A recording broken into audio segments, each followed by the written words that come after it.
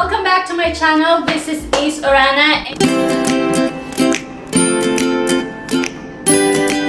And you probably have noticed the change on my introduction because today I'm officially launching the new name of this segment, from being piece of cake to now Ace That Cake. The reason behind it, well, it's obvious. My name is Ace Orana. That's all there is to it. And we have a Facebook group. I'll put the link on the description below. If you want to share your tips and experiences in baking, in cake decorating, please feel free to join. And let's all learn together. Today I'm sharing with you a recipe that I came up with. Actually, it is from a numerous attempt of making sugar-free French macaron. I had so many failure doing that, and that's how I came up with this recipe. And I call it sugar-free macaron cookie sandwich. I call it a sandwich. It's because it's like the French macaron, actually, that you're sandwiching the filling at the middle. It's a cookie and my kids love this. So let's get started. We will be needing 100 grams of almond flour, 100 grams of Swerve powdered sugar, 1/4 cup of Stevia sugar, 70 grams of egg whites. That's about 2 large eggs. We'll also be needing salt, and optional are cream of tartar and gel food coloring. And then for the frosting, you can actually use any frosting you want, but for today we will be doing chocolate ganache as our frosting, which is also sugar-free because I'll be using Crista semi-sweet chocolate chips. We will need 100 grams of Crista semi-sweet chocolate chips and about 65 ml of heavy cream. So let's start by mixing our almond flour and Swerve powdered sugar together on a blender or a food processor if you have one.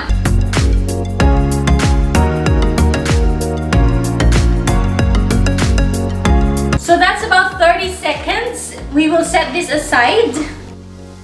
Then we will continue by beating our egg whites, cream of tartar, and salt. So after beating the egg whites for about 3 minutes, we will add in our sugar slowly. I would suggest dividing it into 3 parts. So once we get the stiff peak, we can add in our colors, and then we will beat this on a slow speed. I'm using an ivory color because I want it to be a little beige. We're gonna add in our almond flour and powdered sugar mixture, and we'll add it slowly by folding with our rubber spatula.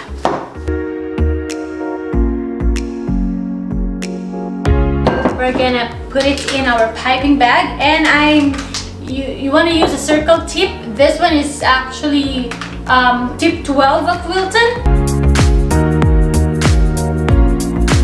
And we will bake this into the preheated oven at 300° Fahrenheit for about 18 to 20 minutes. Let's do this.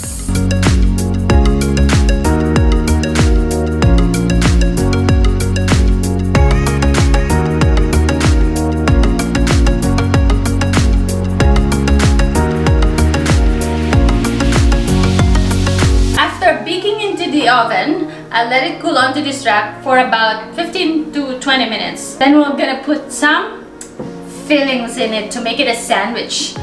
You can put your filling in a piping bag or just scoop it right to the cookie.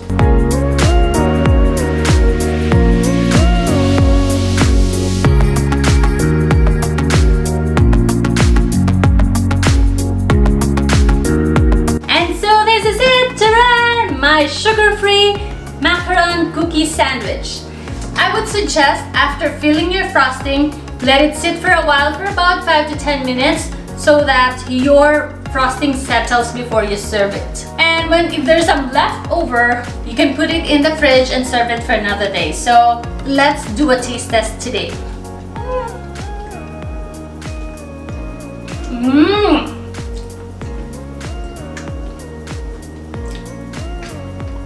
Really good. So I hope you get to try this. If you do, please let me know what you think. Put your comments below. Let me know what you think. Let me know what your kids think about it. My kids really love this. Well, actually, my eldest son really loved this. And most importantly, guys, it's sugar-free. So no guilt about giving it to your kids as a snack.